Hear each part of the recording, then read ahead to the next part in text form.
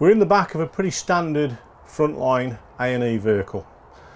In the vehicle you will notice there are a few important points. On the floor are the fixing points for the stretcher, which whilst the stretcher is out of the vehicle become a trip hazard, so be careful of the fixings on the floor. But when the stretcher is in place, they are what fix it to the actual chassis of the vehicle.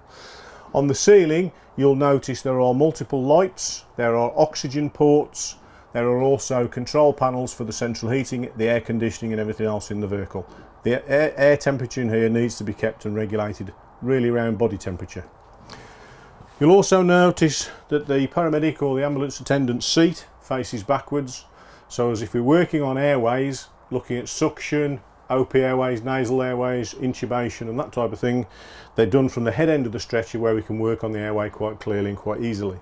There are multiple cupboards, but they're normally easily in reach of the person sitting in the seat to be able to use whatever's in the drawers, and they range from literally airway drawers, diabetes, right the way down to literally airway management tough cut scissors.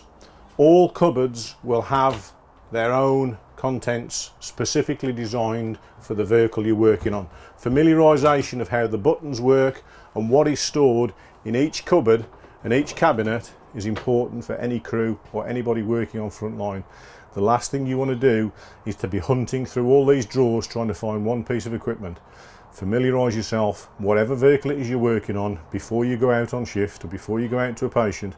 Make sure you know exactly where your equipment is, because you may need it in a split second. There are also multiple oxygen ports to run oxygen driven machines. This particular machine is at Parapack, which we use for ventilating patients on transfers to hospital. We then have hand sanitising foams and cleaners to keep us and our patient clinically clean. Sterilised, everything is clean, and you'll see the vehicle itself has wipe down surfaces which must be kept clean, and it's your job as the person working on that vehicle to keep it clean. We then move on to suction. There are multiple different types of suction available. They all work slightly differently, but they all work on the same principles. Okay, disposable suction units themselves, disposable pipe work, they're all run off battery. They are all releasable from their clamps to take out of the vehicle wherever the patient is. So all units, all suction units may be different. There are all different manufacturers, they're all different types, but they are all battery operated. They are all automatically plugged into the mains of the vehicle while the vehicle is working, and they are all releasable for the vehicle to take away where you need them most. The cupboards above tend to have in airways, OP, nasal, wipes, vomit bowls. These cabinets here have in all sorts of different airway manoeuvre equipment, needles and cannulas.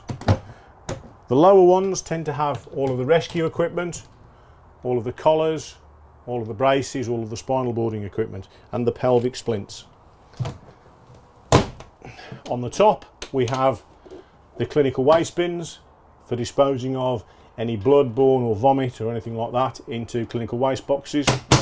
We move then to the back where we have oxygen stowage. The cylinders need to be checked. There is a gauge on the cylinder which we need to check before every shift to make sure it is full. No point going to a patient with oxygen that is too low. Change it if it's low or below quarter full. And finally we have drug stores for things like morphine that have to be locked away at all time. Spare batteries for the stretchers, burns equipment, and moving into here, vomit bowls and cleaning products and maternity packs.